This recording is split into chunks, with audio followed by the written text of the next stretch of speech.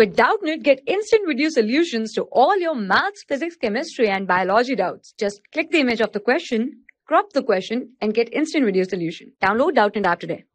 Hello everyone, here the question is equal volumes of N2 and S2 are real to form ammonia under suitable condition, then the limiting reagent are.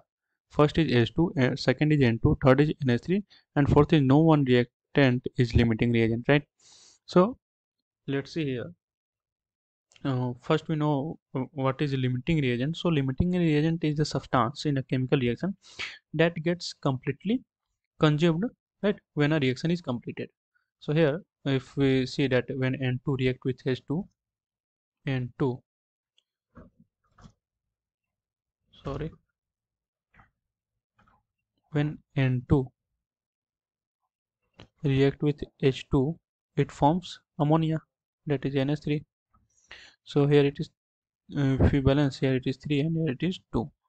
So according to the mole ratio, here 1 mole of N2 needs 3 mole of H2, 3 moles of H2 to form 2 mole of NH3, right?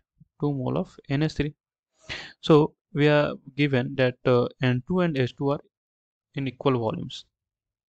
We have given that N2 and H2 are at equal volumes, right? So every N2 and only 1 mole of H2 are required. Sorry, if every N2 only 1 mole of H2 are provided, right? So but here we see that 1 mole of N2 requires 3 mole of H2, but here provided 1 mole of H2, right? So we say that this means there is not enough. We say that there is not enough H2 to react with the given quantity,